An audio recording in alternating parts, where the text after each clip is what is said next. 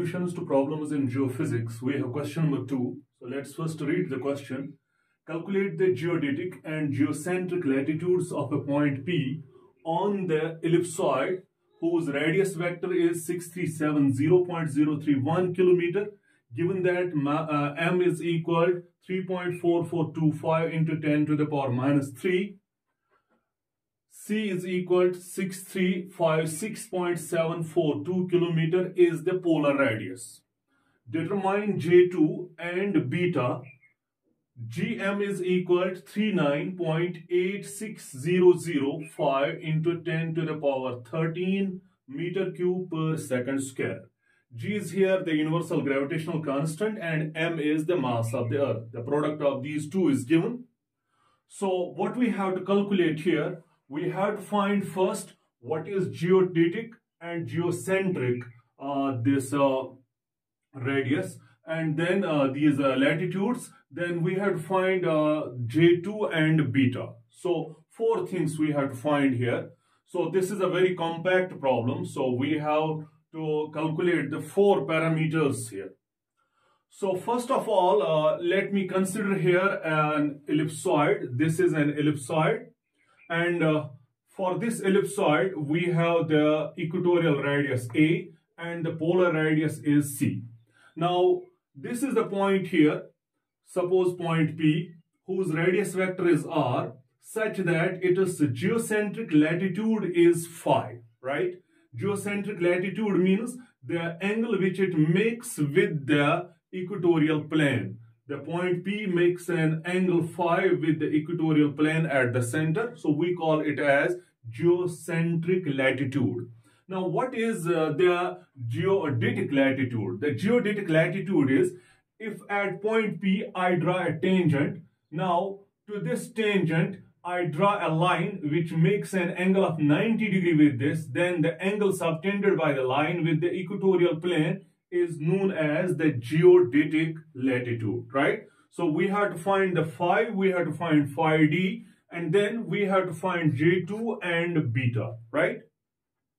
Now first of all, we know the coefficient m is given by omega square a cube divided by gm, where omega is the angular speed of the earth about its rotational axis, that is the polar axis, that is given by 2 pi divided by t, where t is the time period of the earth's rotation. This m is basically the ratio of the centrifugal force to the gravitational force.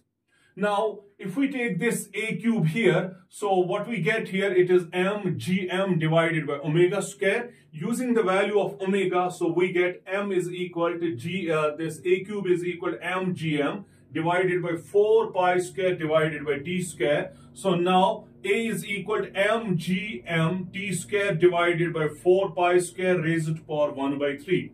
So giving the values of all these parameters, so what we get 6378.127 kilometer. So the equatorial radius here is equal to this much.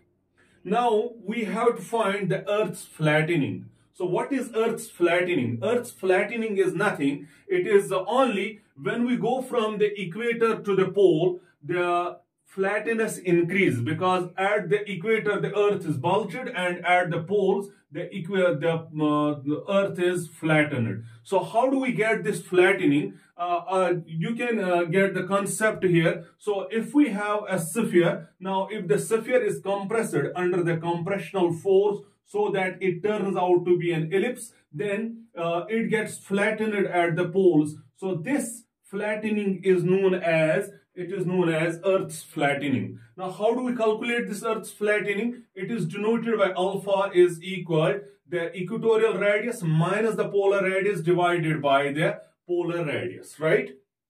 So, giving the values of these, so we get here alpha is equal to 3.3529 into 10 to the power minus 3, right? It is just a ratio that determines the Earth's flattening, right?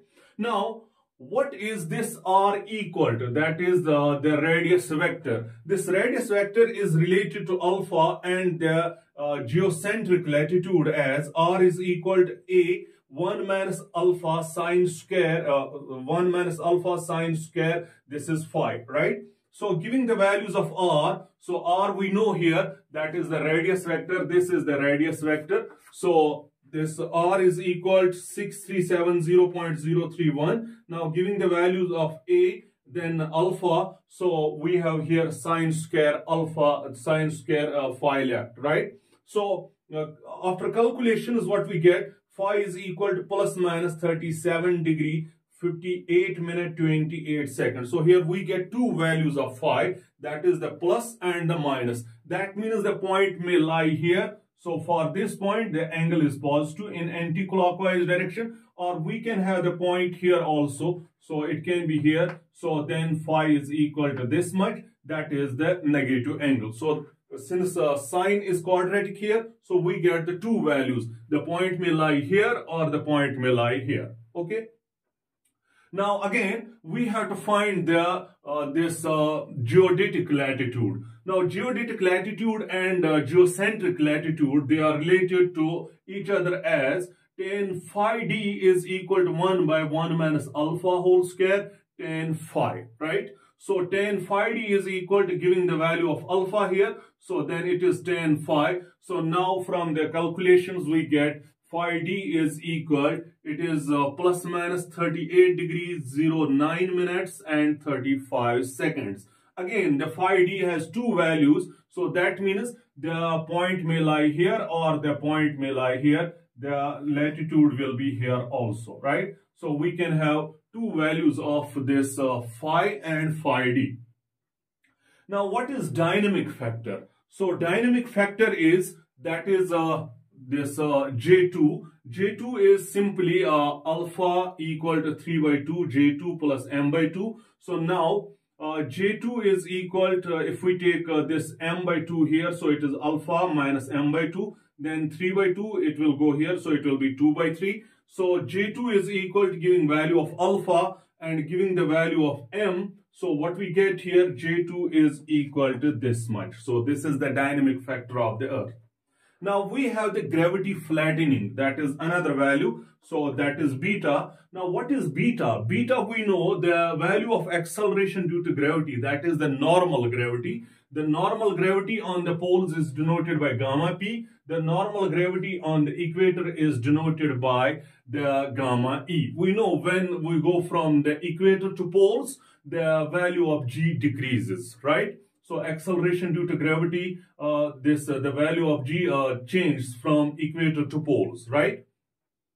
So it will increase from the equator to the poles. So now beta is equal to, it is gamma p minus gamma e divided by gamma e. That is the change in the value of acceleration due to gravity when we go from the pole to equator per unit value of acceleration due to gravity on the equator. So this is known as the gravity flattening. This gravity flattening is given by beta equal to m by this 5 by 2 m minus alpha, right? So now m we already know, alpha we have calculated. So substituting the values from here, so we have this alpha here and we have m here. So giving the values of m and alpha, after calculations, what we get beta is equal to 5.2533 into 10 to the power minus 3. So these are the four parameters that we have calculated here. One is the phi, that is this factor. This is known as geocentric latitude. And then there is another parameter, that is geodetic latitude. And then there is another factor, that is J2, which is the dynamic factor. This we have also calculated. And then we have the gravity factor. So in this problem, four these unknowns have to be calculated. So these four unknowns we have calculated using the concept of this ellipse.